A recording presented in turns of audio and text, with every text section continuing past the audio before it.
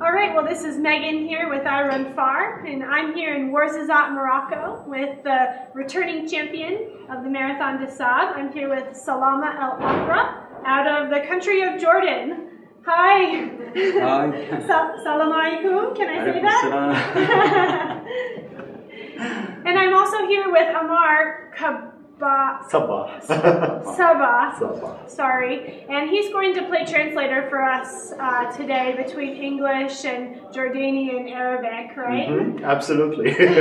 And Amar, he's an MDS competitor himself, so we're all getting ready to go starve ourselves and have some fun in the Sahara. So I want to say thank you for joining me for this interview today, Salameh. تشكرك على زيارتك اليوم. وأنا يعني هذا الإشي بيهمني كثير، يعني إني أكون موجود معها بهذه المقابلة، يعني حتى الناس تعرف مين هو سلامة الأقرع، هي بتنشر هاي المقابلة وأنا مبسوط كثير بشكر على هاي المقابلة. He would like to thank you for the interview, and he's very happy that he's doing it, and he feels it's very important to him and his name as well. Well, thank you. You're the returning champion. You were last year's winner. How are you feeling? It's 3 days from the start of the marathon. فاضل 3 أيام على الماراثون وأنت اللي بتدافع عن اللقب هذه السنة، فكيف شعورك وأنت داخل على هذا السباق هذا العام؟ والله زي شعور كل سنة، يعني أنا شاركت بهذا السباق هاي السنة الثامنة وتعودت على هذا الوضع، وبالعكس أنا مبسوط كثير إني راح أجي وأدافع عن هذا اللقب. He says that this is his 8th year doing this. So basically, it's the same feeling, the same thing. It's feeling the competition coming in, and you know he's just gonna do what he's always been doing, and it's works for him. So that's how he feels about it. Well, I've been spending time here in Morocco with some of the Moroccan runners, and I think they're a little nervous to be racing you this year, Salameh. What do you think of that? بتقول لك انه قضت بعض الوقت مع الاعدائين المغاربه، ويعني هم شويه في نوع من التوتر وهم داخلين عشان يسابقوك هذا العام. فشو رايك في هذا الكلام؟ والله هو شيء اكيد بيصير توتر، بس لكن هذا هو سباق، يعني راح يصير في توتر او لا، بس ليش الواحد يضغط على نفسه ويتوتر؟ انا من النوع اللي بحب اركز بالسباق اكثر من التوتر، بحب اخذ التقنيات الكامله كيف اني انا افوز بهذا السباق عشان ما اتوتر. He said that being a bit nervous is a part of the fun of the race, and it's a part of the experience. So although like they all feel that at the end of the day, but he said that his tactic has always been thinking of the actual tactical aspects of the race versus spending time on being nervous, and that's what he thinks should be happening with everybody else so that they can compete well. It's a focus on your own race rather than the externals of what other people are doing. يعني أنت بتركز على حالك أكثر مما تركز على الباقي شو عاملين. شيء أكيد، أنا ما بهمني الناس الثانية، أنا بهمني إني أنا أركض السباق صح وأكون راضي عن نفسي بهاي المشاركة. أنا تدربت كويس والحمد لله، شو ما قدمت بكون راضي عن نفسي إنه هذا اللي عندي، يعني أنا قدمته. He says absolutely he cannot worry about what others do. He just needs to run, and all he cares about is for him to be self-satisfied that he had given everything that he's got after all the training that he's done. So that's the end result that he's looking for, to feel that he has laid it all on the table, he's done the best that he can. يعني بالآخر هدفك الرئيسي بيكون إنك تعمل أفضل ما عندك والباقي على الله. شيء أكيد، يعني أنا بحب إنه دائما يعني الحمد لله كل مرة باجي بشارك دائما بعمل اللي عندي وفي النهاية بحقق، يعني وإن شاء الله هاي السنة راح أحقق، يعني السنة اللي فاتت كنت مصر على الفوز، وإن شاء الله هاي راح يكون الإصرار أكثر وأكثر، وبإذن الله إن شاء الله راح أفوز. Inshallah. He said that self-satisfaction is definitely the ultimate goal. You lay it all out and you wait and see what happens. But he had insisted on winning last year, and he pushed enough for it. And he's just as determined this year. But he's going to lay it all out and let the result take care of itself. He has victory on the brain.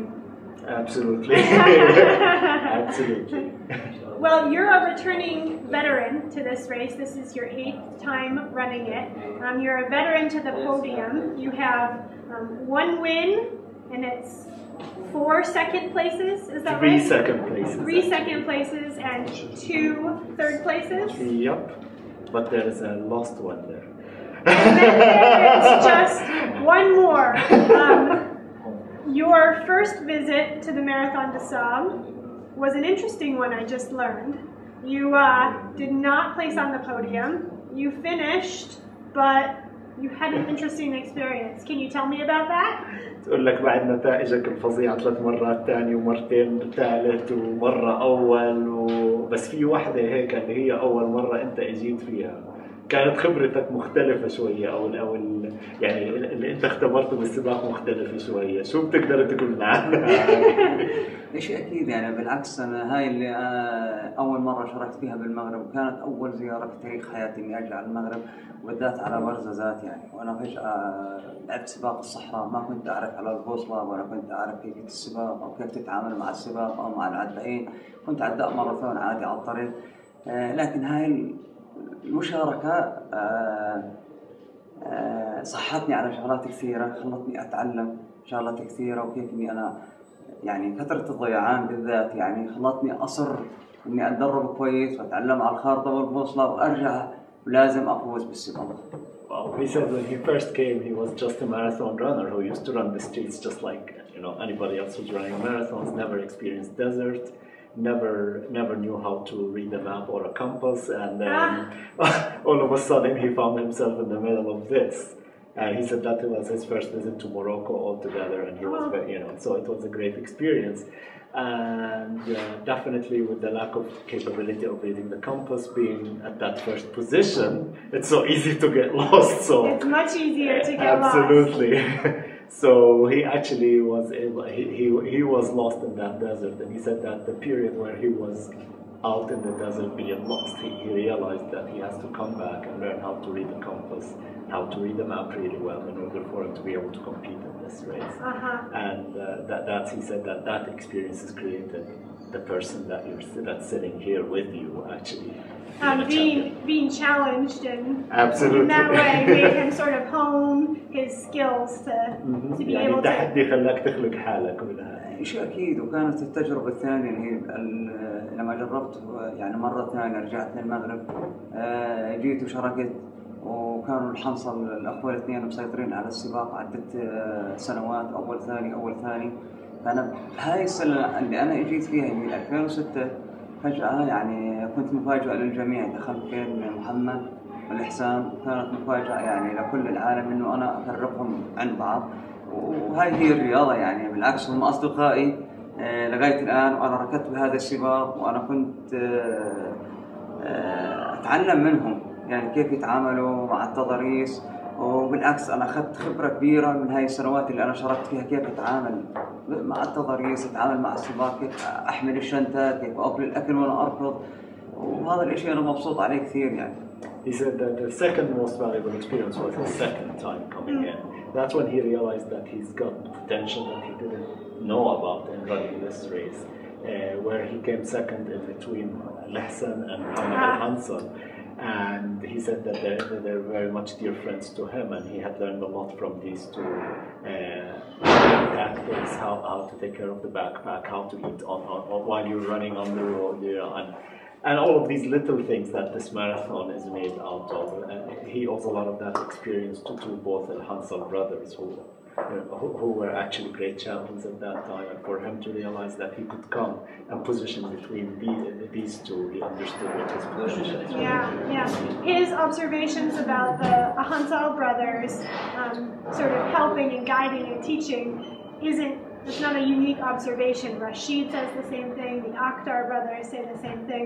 The Hansals have helped a lot of people learn how to race this race. بتقول لك انت مش الوحيد، كل يعني حتى رشيد حتى الاخضر جميعهم بيقولوا انه كيف من الاخوه الحنصل تعلموا كثير من هذا السباق زي ما انت، فانه محمد وحسن الحنصل يعني علموا ناس كثير وساعدوا ناس كثير في هذا السباق، يعني تعلمت منهم كان واحد من هاي الاشخاص. شيء اكيد يعني اصلا المغرب يعني لو ما كان وجود عائله الحنصل ما كان هذا حي هذا السباق، بالعكس انا بشكرهم يعني هم قدموا لي عنهم الإحسان الحنصل بهذا السباق 10 سنوات، وهذا أنا بفتخر فيه، يعني بطل كبير إنه يفوز بسباق 10 سنوات متتالية، وبعدين يظهر أخوه محمد الحنصل بنفس الوقت. ممكن السنوات الجاية يظهر واحد آخر من عائلة الحنصل أو واحد من المغرب، شيء أكيد. لكن بنفس الوقت أنا فخور بنفسي، يعني إني أنا قدرت أشارك معهم وأتغلب عليهم وأفوز عليهم، في النهاية أنا أفوز بماراثون ديساب. He said that he believes that the Hansel family is actually a part of the legacy of the Marathon Disab, and as a matter of fact, it's a part of what created that unique experience of Marathon Disab. He said that he's proud that he ever met them all together, and that definitely he's proud having ran with them and been able to train with them. And he said that, you know, Lahsan with 10 times legendary wins, you know, it's just something that is unbelievable, that nobody can disrespect or belittle in any way, shape or form. And that he's proud that he was able to even run, you know, and not only run with them, but be able to compete with them and split them and even get a win out of them. Let's turn our sights to this race, which starts in a couple of days. I want to ask you, Salameh, who's your competition? Who do you have your eye on? نيجي على السنة هاي، على الإنسى الماضي. مين اللي أنت بتحس إنه حيكون منافس أو إنك أنت بدك تركز عليه في هاي الفترة؟ شيء أكيد، يعني أنا شو ما كان في عدائين بصراحة يعني، بس أنا بعتبر محمد الحنصل هو أقوى العدائين المنافسين إلي، لأنه هو من المكان، هو اللي عنده الخبرة الكافية والأكثر بالنسبة للعدائين، هو الوحيد اللي راح يكون منافس. He said that by far the presence of Muhammad Al Hansal would be the scary part of him, of the whole race. His experience, his knowledge of the place, his capabilities as runners, that's the competition that he really will turn his head to this year. He's watching Muhammad. Yep. Yep. Well, we're about to head out to a pretty special place. The Sahara is beautiful, but stark and difficult with its heat and aridity. When you, Salameh, think about the Sahara Desert, what do you think about it? احنا قربنا نطلع على مكان جميل جدا اللي هو الصحراء او الصحراء الغربيه يعني. واحنا يعني مكان جميل جدا لكنه صعب، وخصوصا الحراره اللي فيه دائما صعبه. فشو هو احساسك في وانت هلا رايح على هذيك المنطقه؟ والله حاليا ما بشعر باحساس هذاك المكان، بفكر فيه صح.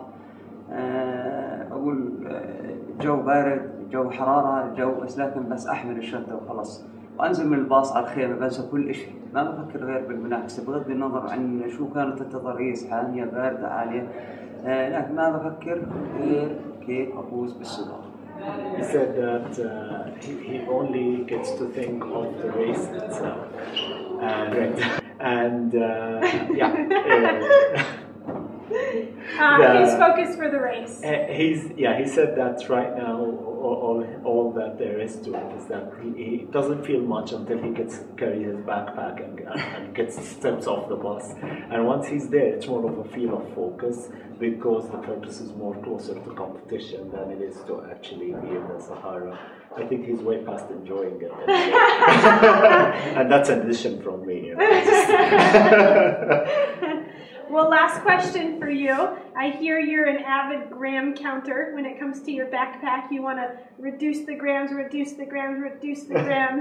What is something special in your backpack this year? Maybe food or something that will help you stay comfortable out there. What's inside your backpack?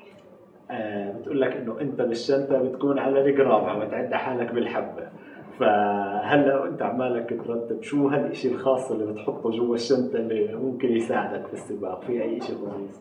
والله كل شيء له شيء يعني، وانت ترقص في عندك الاكل الطاقه زي التمر والجيل والباور نفس الشيء، هذا له شيء. والشيء الثاني اللي هي ضروري بنفس الوقت اني انا اخذ وجبه الغداء وجبه العشاء، يعني كل شيء بكمل بعض.